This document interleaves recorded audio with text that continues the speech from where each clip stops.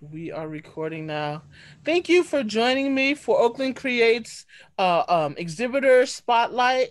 Today we have Maxi Rodriguez. I'm just going to ask you to quickly give me your pronouns and then tell me a little bit about yourself and how you started in art. What's your inspiration for doing zines and comics and art? Hi, my pronouns are she, her, and I apologize in advance. I stink with words, especially when it comes to talking about myself. um, so I guess basically what I do is chubby plus size art. I used to call it chubby girl art, but I want it to be more. What's the term? I want it to be more open to everybody, not Okay. just women. Um, so I mostly just create plus size art, comics, and what basically got me into what I do now um, is the fact that I'm a big fan of comics. Like I grew up with Wonder Woman, Batman, uh, Calvin and Hobbes, Garfield, all the comic strips, the basics. Right. Um, but there was no plus size representation, or at least there wasn't the correct plus Positive. size Right. representation. It was just pure negative, and one good example is Big Bertha from Marvel Comics, where she's this really big plus size woman, but her superpower is she vomits, she throws Oh up, no. and she loses, and she's skinny. She's a supermodel, and I'm just like, Are you serious? huh? I am dead I've serious. never seen that. Oh my goodness. Wow. I don't think she's that popular anymore because of the whole controversy of like vomiting and stuff. And I'm just like, what what? That's amazingly horrible. It is, oh, it's horrifying. I was just so ticked off when I saw her the first time. I'm like, no, this, mm-mm, no, Can't be I can't. real. I am noping out of this. So I just started, what if I do comics about plus size, about plus size girls first, and then they turn into comics about my life. And Cool. I'm just like, how did we end up in that part where I don't even know how to talk about myself? And then it just evolved. And then I went to grad school, got my Nice. MFA in comics, and then from there I've been doing it since. I was gonna ask you what I know you were one of the readers for San Francisco Zine Fest with Alex Combs, and so I wanted to talk a little bit about your association with Oakland and CCA. Can you talk a little bit more about that? Well, well, I live here in Southern California. I live in a small town in Norwalk. Um, and I actually went to CCA, Okay. but the San Francisco campus. I didn't go to the Oakland campus Okay. because my program, which was the MFA in comics, was based in San Francisco. And I think I only went to Oakland once, and that was to go hang out at a bar with Brina, Lawrence, Nice. Alex, and a few of my classmates. And I think that was the first and only time I ever went to Oakland. But I'm like, I Nice. gotta do this again. And then COVID happens, and I'm like, damn Oh wow. it. I'm so excited to have you at Oakland Creates. I really your art resonates with me. I'm a big girl too, but I just like your point of view and just the playful way you draw, but then also talk about, really serious issues in terms of acceptance, but also in terms of just loving yourself and being okay with who you are and that kind of FU world thing. I love that. So I Yeah. can't I can't wait to have you table and talk a little bit more about your stuff. So then I have another question too related to art. So, um, were you inspired? Do you typically take real life? I know you do some real life things that in your relationship, and you talk about your relationship to body size and ableism. But is there another particular inspiration for you? Did an incident happen, or did someone in your life really inspire you, or do you draw? What do you really draw from in terms of like your subject matter, not necessarily just the imagery, but are these real life instances, or do you sometimes make up situations? I know a lot of my perzines are strictly nonfiction. They're stuff that really happens to me. Like a lot of the racist crap that's been spouted to me is stuff that people have actually said to me. So do you draw from real life stuff, or some of it made up, or how does that work?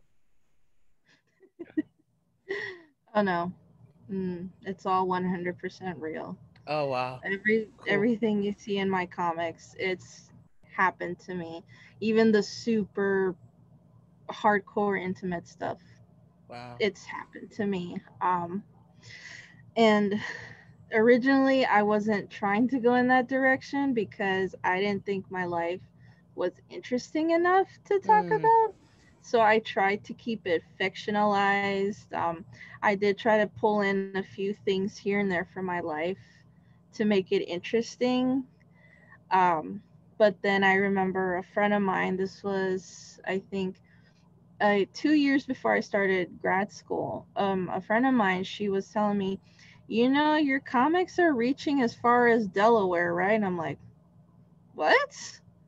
She's like, yeah, I have a friend from Delaware, um, and he has a girlfriend who's also plus size.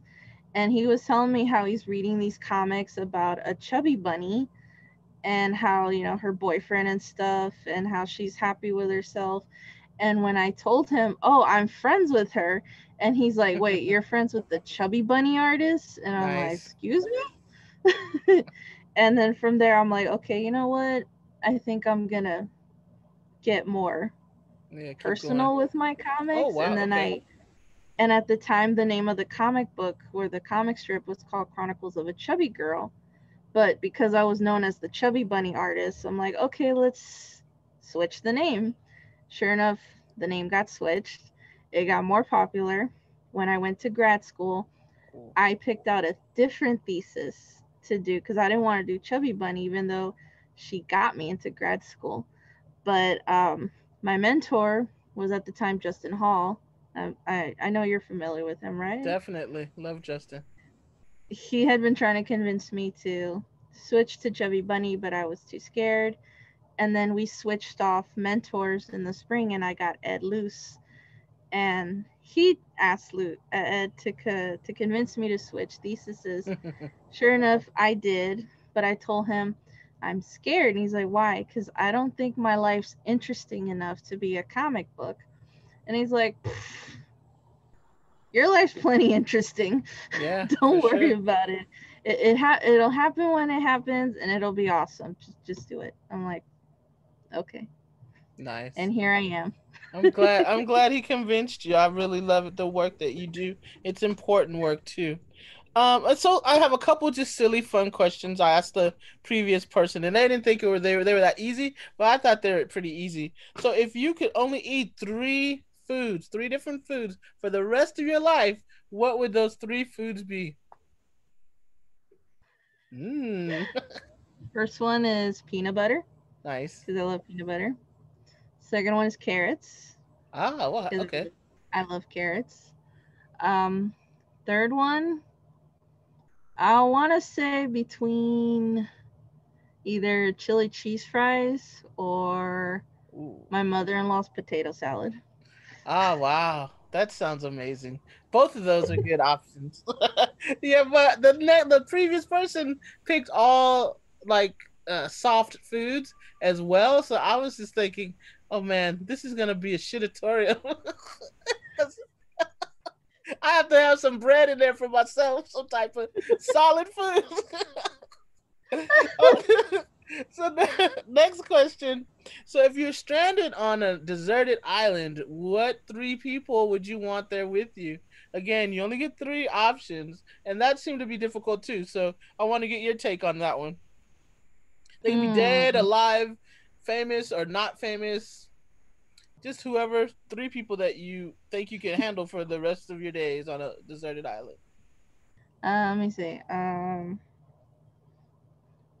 Want to say my boyfriend, but I need him to finish medical school first. So, if there's Wi-Fi on the island, then maybe I'll drag him with me. Nice.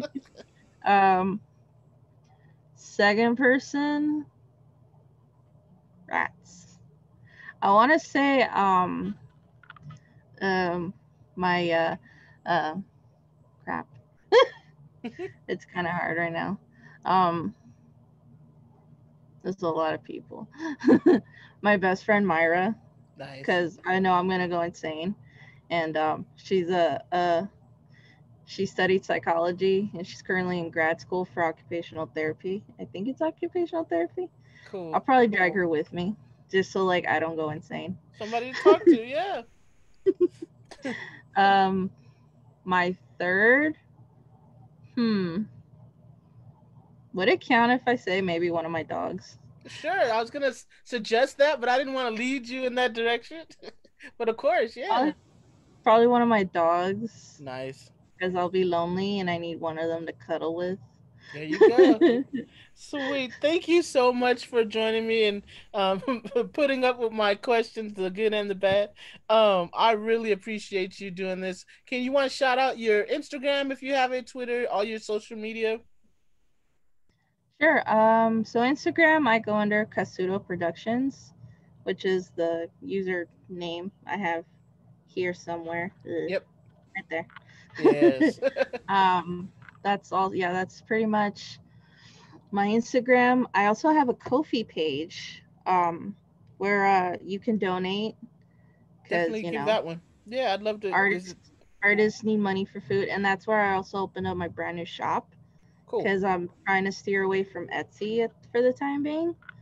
Um, I also have a Twitter, which is Chubby Bunny Art, only because Kasuto Productions was taken. Oh wow. So your Ko-fi is the same? Yeah, and I also have a website too, where everyone can just take a look at. Um, because I know right now we're having COVID and all the shenanigans. I posted Right. up all my current books up for free. Oh, So cool. if Thank you. anyone wants to read them because they're bored, you can totally read all my comic books. Starting from Chubby Bunny Volume 1 up to Plus Size Girl Magic Volume 2. But just a heads up, parents, Plus Size Girl Magic is not suited for kids. I am not going to be held responsible if your kids see um, adult stuff. So it's what, There's literally maybe a warning on the 13 comic. on the comic. Okay, cool. I was gonna say so it's 13 and above. Otherwise Oh no, parental guidance needed, right? it's 18 and above 18. actually. Wow. Okay, let me go look at that. But yeah, my website is KasutoProductions.com. Sweet. Thank If you you. go on my Instagram, there are links to all my stuff Well, in perfect. my bio. Perfect. Hmm. All right, I'm gonna stop the recording now. Thank you so much.